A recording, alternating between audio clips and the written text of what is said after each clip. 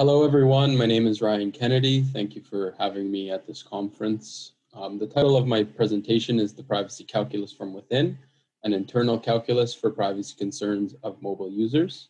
It's co-authored by myself, Atifeh Mashatan, and Oscar Turkgeken.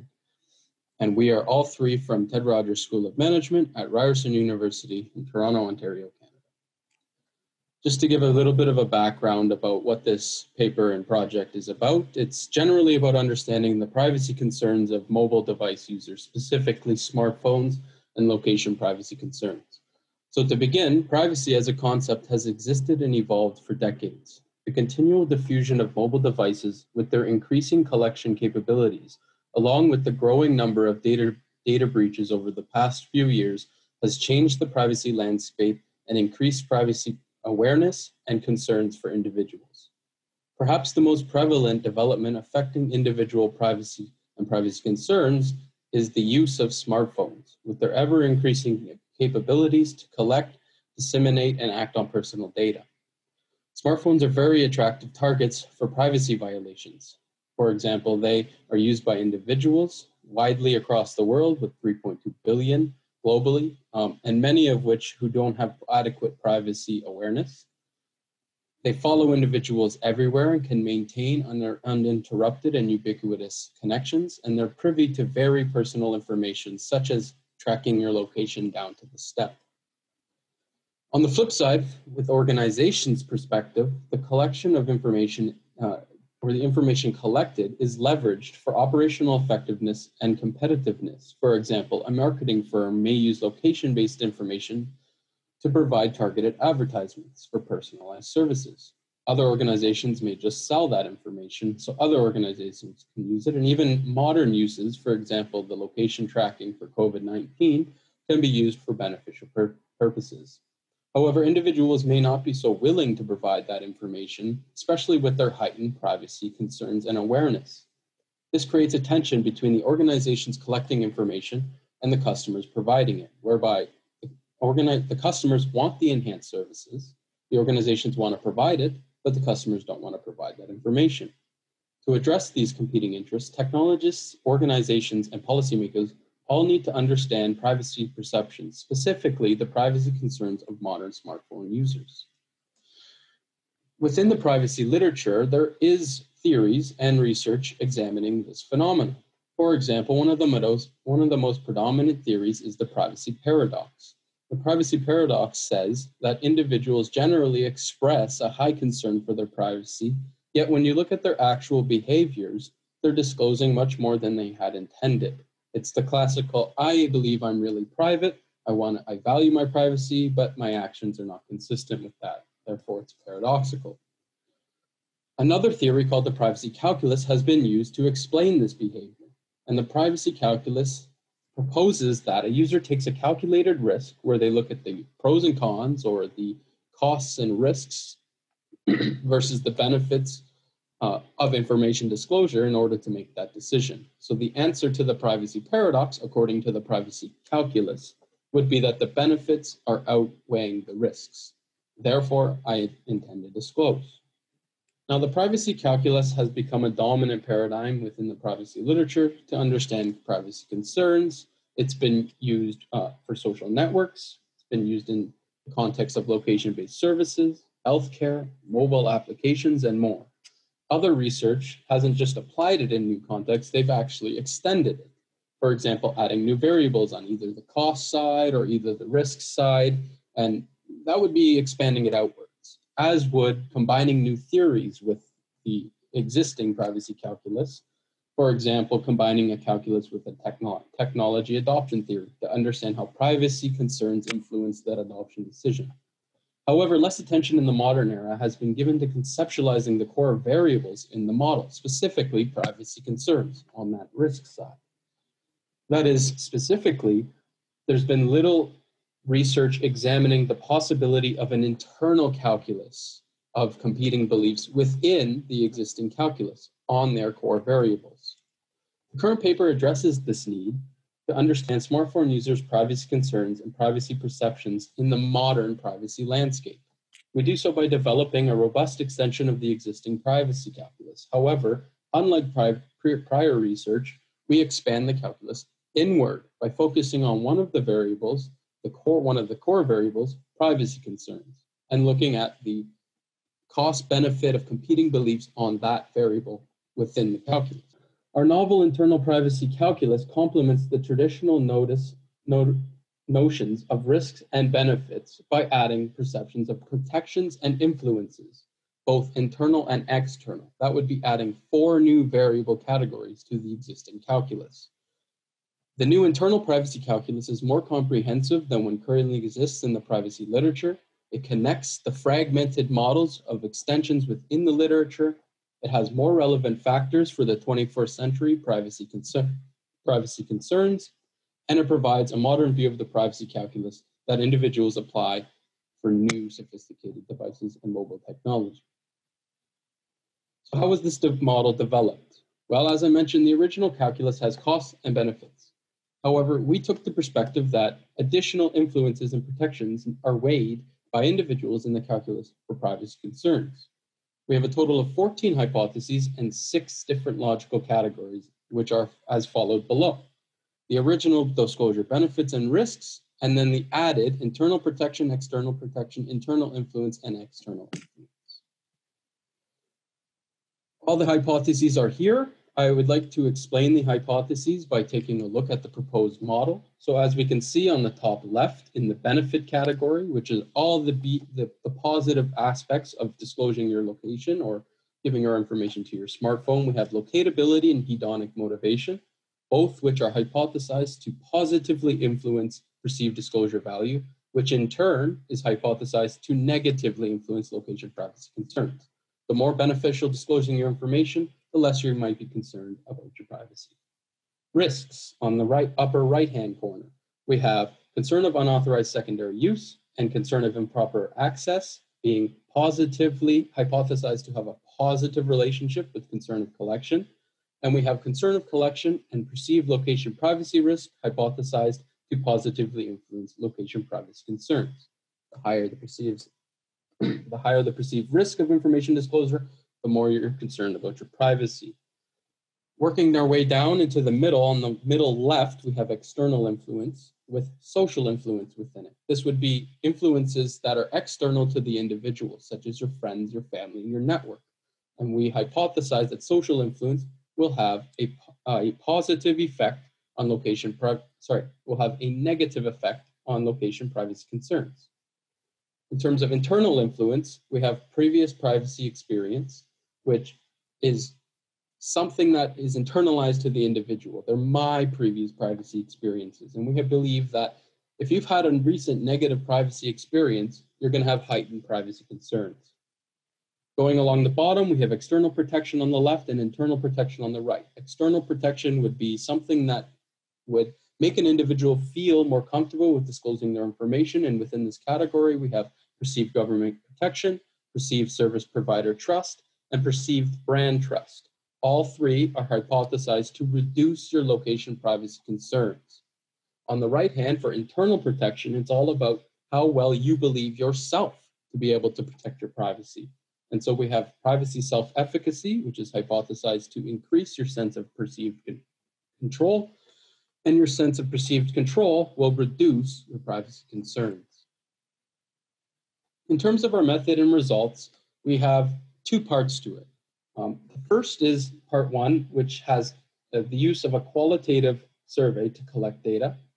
My apologies, a quantitative survey to collect data, and structured equation modeling, specifically Smart PLS SEM, is used for analysis.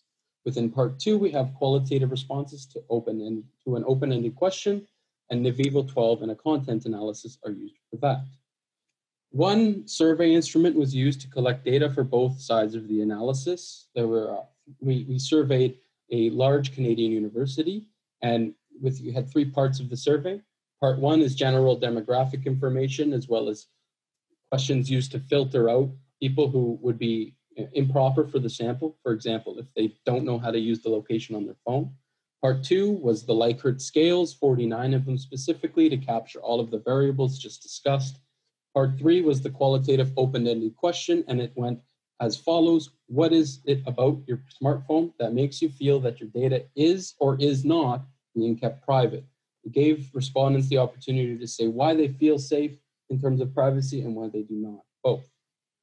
The collection period was 29 days. The average time was 24 minutes. Total responses was 603. They were students in terms of our participants, which is a good sample for this study because students use smartphones more than any other age group. They grew up in an era where smartphones were no longer an emerging technology, but were taken for granted, which shows that their behavior now is different than older generations, which is important because in the older generations is when the original privacy calculus was made, and ours is updated to reflect the modern. And the students will be more like future generations than past generations, which makes the implications of this research more longer lasting and more relevant. We had 559 good responses for the quantitative analysis and 583 for the qualitative analysis. In terms of gender distribution, there was slightly less males than females. In terms of age, 18 was the youngest and 56 was the oldest, giving us 38 years of the span for age. In terms of education, 91.6% were completing their undergraduate degree, which makes sense because this was our sample. And in terms of location, we had 43 different Canadian cities. We also had a variety of smartphones types, with Apple being used the most, and we had over 14 different service providers. In terms of analysis, as mentioned, PLS-SEM was used to analyze the quantitative results.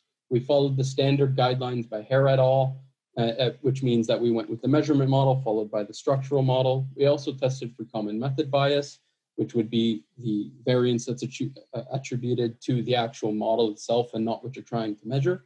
And so there was no considerable common method bias for our research. In terms of the measurement model, which is looking at our reliability and validity, we, in terms of reliability, looked at the composite reliability as well as Cronbach alpha. In terms of convergent and discriminant validity, we looked at the HTMT ratio as well as the average variance extracted.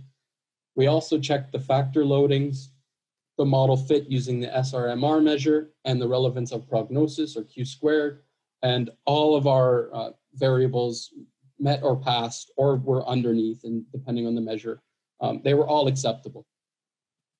In terms of our structural model, we used this to assess our hypotheses, and we looked at the path coefficients, the p-values, the t-values, the effect size, or f-squared, and our r-squared values. Again, I'm going to talk to the model in terms of this is our actual hypothesis table and the results, and this would be our model here. And so working again from left to right, top to bottom, we have our benefits, and in terms of locatability and hedonic motivation, they both did increase your perceived disclosure value. So those two hypotheses were found to be significant, and perceived disclosure value was found to reduce your location privacy concerns, which was also a significant relationship. On our top right, we have our risks, concern of unauthorized secondary use, as well as concern of improper access. Both had significant positive relationships with concern of collection. And concern of collection and perceived location privacy risk both had significant positive relationships to location privacy concerns. In terms of our external and internal influence, an interesting phenomenon was found that internal influence, meaning things that are internal to you, versus external influence, the internal influence had a significant negative relationship, or sorry, a significant positive in this case, and social influence, which was an external influence, did not. A similar case was found with internal and external protection. In terms of internal protection, privacy self-efficacy had a significant relationship with your perceived control, which had a significant relationship with your location privacy concerns. However, in terms of our external protection, none of the three variables had a significant relationship. And so I'll speak to this a bit later, but it shows that things that are internal to people versus external have a significant influence on your privacy concerns, which speaks to a level of control as well as on the external side, a level of distrust and lack of transparency. In terms of our structural model, we had some good F-squares or effect size. We had privacy self-efficacy on privacy control was large. Concern of collection on location privacy concerns was medium. And the remaining errors was small or lower than that. In terms of our R-squared, we also had some good percentages of the total variance explained. On our core variable of location privacy concerns, we had just under 34%. In terms of concern of collection, perceived control, and perceived disclosure value, we had 27.1, 34.8, and 26.1% respectively. In terms of our second half of the analysis, or our method, we had the contents analysis used to analyze the open-ended questions, which involved open coding, categorization, and abstraction. Several rounds of reading the material line by line, sorting it into categories, reviewing the sorting of that categories, and finally separating the polarity from positive and negative.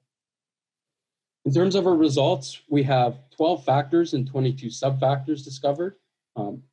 For the majority of all of these categories, they were negative. People focused a lot more on the negative aspects of what makes them feel insecure rather than secure. The first and most important, you can see the count at the end of each statement number.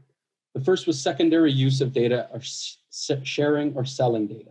So people were really concerned about having targeted advertisements and general use. They took this as definitely my privacy is not being maintained if I'm getting an advertisement for something I just searched up or spoke about. That was another big theme, that people would speak about it without actually typing it in, and that would be an indication of the lack of privacy. The second was concern of collection, just generally having your data collected. They don't trust the collectors, so having it collected would mean that it's going to be abused, and that could be your phone or your application.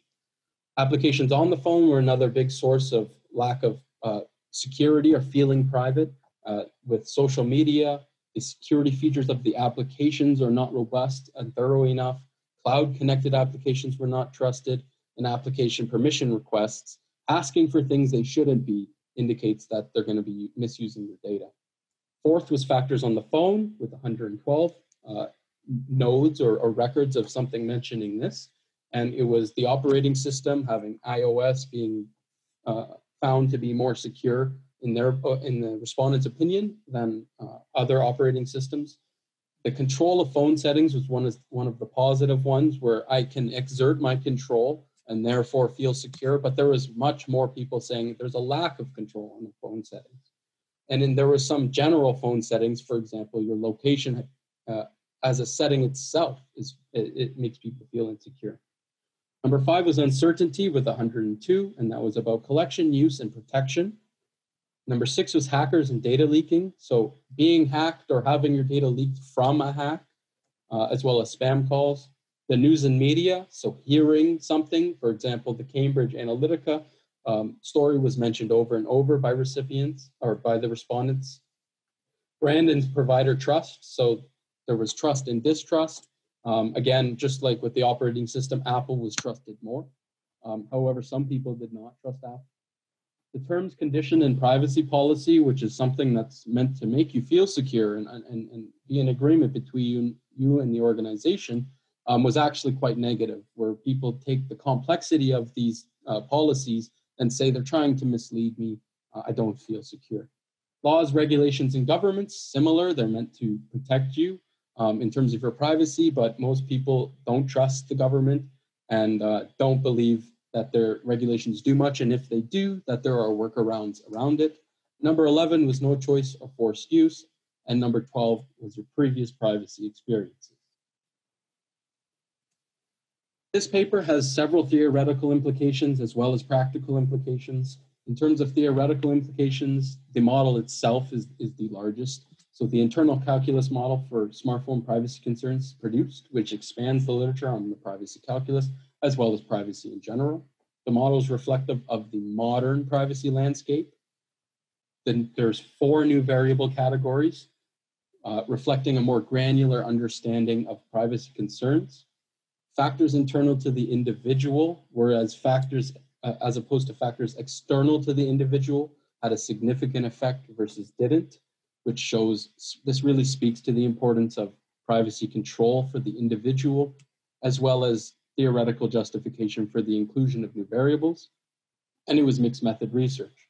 In terms of practical implications, organizations collecting personal information, smartphone developers and service providers, and government regulators can all benefit by using the results in this paper. For example, the organizations collecting personal information now have a deeper understanding of smartphone users' privacy concerns, which they can use to formulate novel data collection strategies to strike a balance between the need to collect and the user's need to protect.